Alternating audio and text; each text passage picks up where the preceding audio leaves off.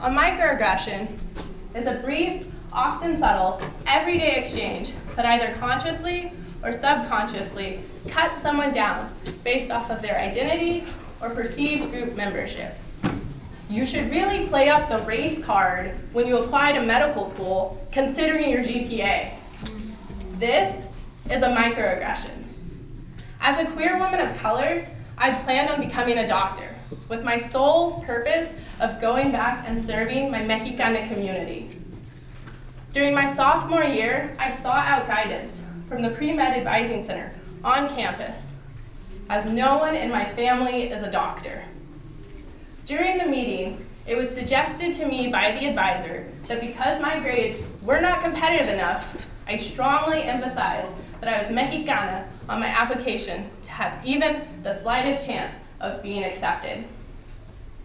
I'm now graduating in the spring with a BS in biochemistry, and I have not applied to medical school. Instead, because of experiences like these, I plan on pursuing a PhD relating to studying and shifting STEM culture.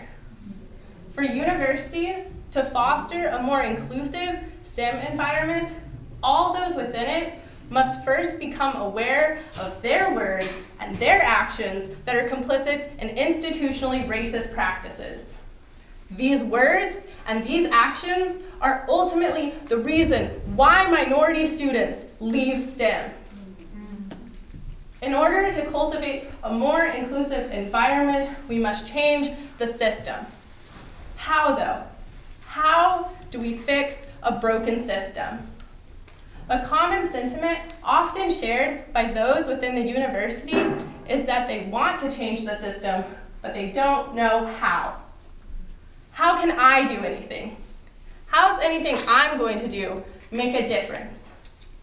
To change the system, we must first challenge the mindset of students, staff, and faculty.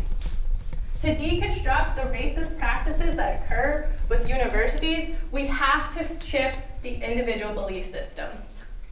By taking it upon ourselves to shift beliefs and learn about the inequities that occur within STEM, we can take the first steps towards creating a more inclusive learning environment.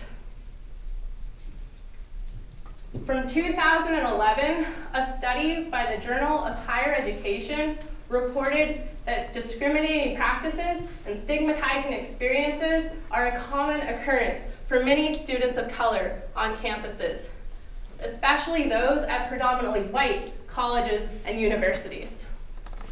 3 studies from 1998 to 2004 reported that underrepresented women were leaving STEM at a rate higher than any other group of individuals.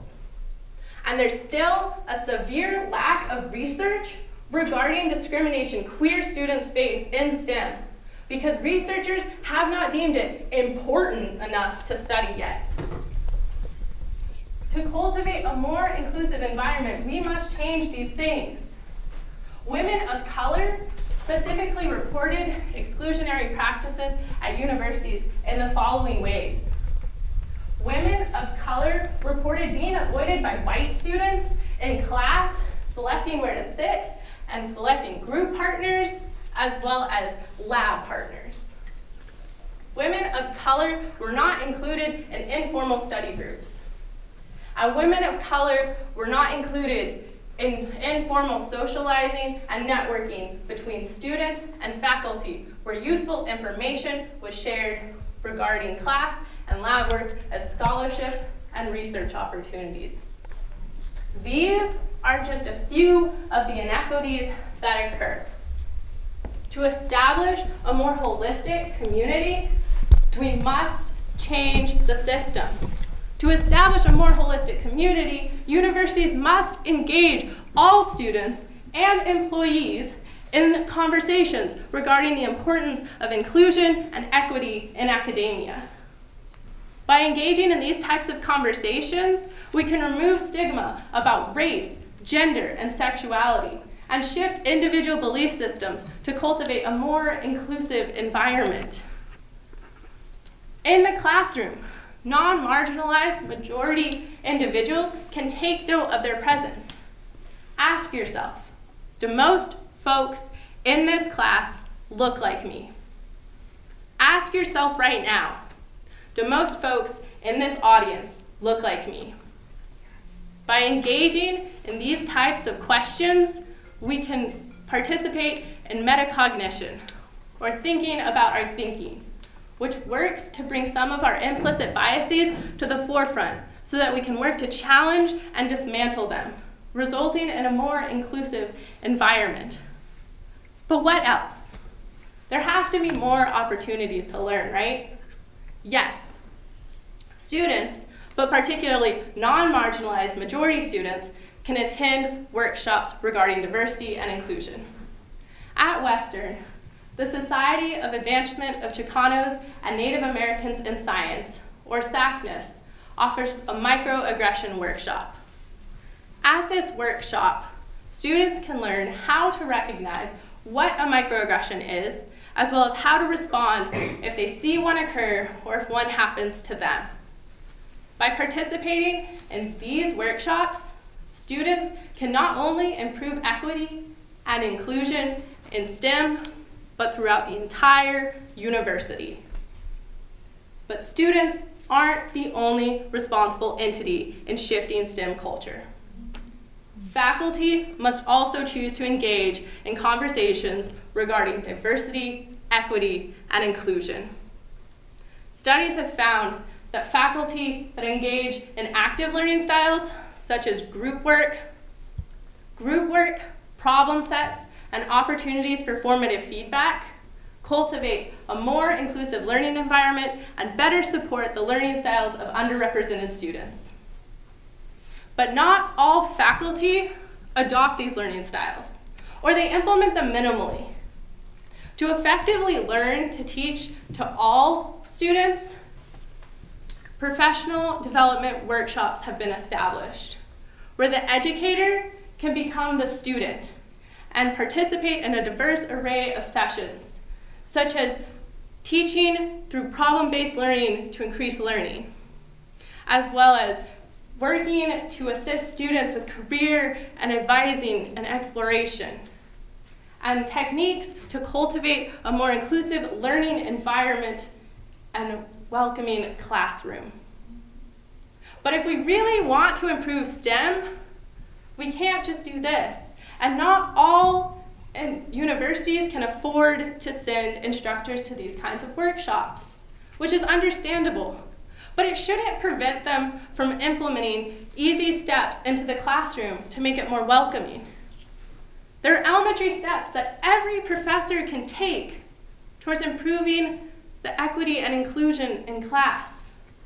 These steps include updating the syllabi to include an expectation of respect, where the location is of the closest gender-neutral bathroom, and campus resources available to students. Professors can also take time at the beginning of the term to set norms. Norm setting provides an easy opportunity for professors to say what is to be expected during the course and what will be considered inappropriate. It also gives an easy chance to discuss pronouns as well as microaggressions. Professors should also conduct midterm evaluations where they can gauge in the middle of the quarter how students are responding to lecture material as well as the classroom climate. Lastly, professors should continually reiterate to students in class that the classroom is meant to be equitable and inclusive to all students, and that they are willing to take steps to improving it if this is not the case. But working in the classroom is not good enough. Faculty and staff must take it outside the classroom and engage with these kinds of topics in broader ways. One way faculty and staff can continue their education is through university-sponsored diversity and inclusion workshops. The majority of universities offer these optional workshops where faculty and staff can learn more techniques towards cultivating an inclusive environment. However, the most important thing to note here is that these workshops are optional. Attendance is not mandatory. And it's often those that are complicit in racist actions that don't feel compelled to go. So if we really want to improve STEM, it's imperative that all those employed by the university attend these workshops. At Western, the College of Science and Engineering offers a diversity and inclusion workshop once a quarter. As a result of an increasingly uncomfortable climate and several catalyst events, there's been a student effort to have the college report a minimum goal of 75% faculty and staff attendance to these workshops. Through continued conversations between the college and the students, for the first time ever, the diversity and inclusion workshops sold out. And there was a wait list that had to be started. Meaningful change is tangible, but slow. And continued education regarding these issues is imperative. For meaningful change to happen, administrators must be willing to listen to how the current system is flawed. And more importantly, administrators must be willing to work with those disadvantaged by the current system in order to create a more beneficial new one. One way administrators can improve the inclusivity in all majors is by reassessing the effectiveness of end-of-term evaluations. The majority of colleges across the nation utilize these evaluations as a way to gauge course material as well as instructor style. But the majority of these evaluations don't address course climate or inclusivity.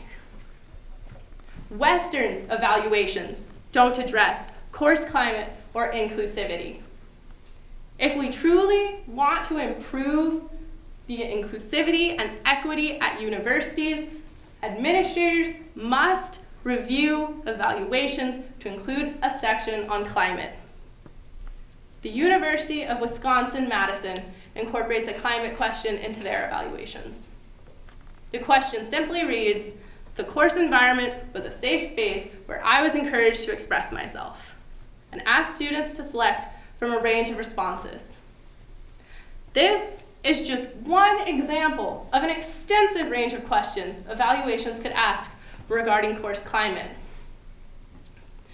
Evaluations could provide invaluable feedback regarding the climate of classrooms. Just to survive STEM, underrepresented students almost always have to seek outside sources and support in order to earn a degree and graduate college. This is how we survive. This is our persistence. While at college, I've had to seek out numerous resources just to find a sense of belonging. SACNAS, out in science, as well as my job. All three of these groups focus on diversity, equity, and inclusion. All three of these groups were started by people with marginalized identities. This is where the minority became the majority. So instead of continuing to put the labor on marginalized folks, why not shift the culture to make it more inclusive and welcoming? The next steps towards making STEM more inclusive and welcoming don't all have to be big, scary administrative action items. We can start small, and from there, we can build up. There are easy things everybody can do to improve the climate. Everyone, from student to administrator, can start incorporating pronouns into their introductions. Me llamo Lía Sabina María Martínez Cook, y mi pronombre es ella. All individuals, but particularly non-marginalized majority individuals, can attend diversity and inclusion workshops, such as the one put on by the college or the student-run microaggression one. All non-marginalized majority individuals can take note of their presence in the spaces that they occupy. And all non-marginalized majority individuals can further deconstruct and recognize the amount and ability they're able to speak in classrooms and the spaces that they are in. Science is no longer white men in white lab coats, and everyone deserves to feel included. Thank you.